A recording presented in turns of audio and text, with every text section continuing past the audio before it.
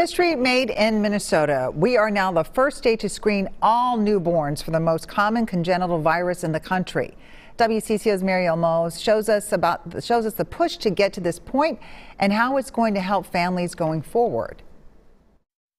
We celebrate today a remarkable collaboration. This historic screening program for congenital cytomegalovirus, better known as CMV, is all thanks to the efforts of parents who pushed for change. Pretty powerful moment today. Leah Hendrickson's daughter Vivian was diagnosed with CMV 2 days after birth. The virus caused her hearing loss, but because of early detection, Vivian's speech development was so much better than it could have been. The whole health system really helped to make sure that she didn't fall through the cracks and that she got the care that she needed, and why she's doing so great today. Hendrickson and other moms in this room spent the last 7 years pushing for legislation for CMV screenings. Last year, it passed and became known as the Vivian Act. I think it's going to be great so they don't have to get sick like me. A year later, the Minnesota Department of Health put this legislation into action. But now it's going to be statewide. Every hospital, every newborn will be tested for congenital CMV using that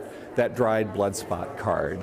This is the CMV screening card that doctors use to detect whether the virus is in the baby. It's a simple blood draw from the baby's heel within 24 to 48 hours after the baby's born. And from these dried blood spots, doctors are able to detect the virus even if it's not obvious at birth. Knowledge is power. You can't treat what you don't know. You can't prevent what you don't know exists. In Minneapolis, Mariel Mose, WCCO 4 News. CMV screening started on Monday and will be included with all genetic testing on newborns for no additional cost.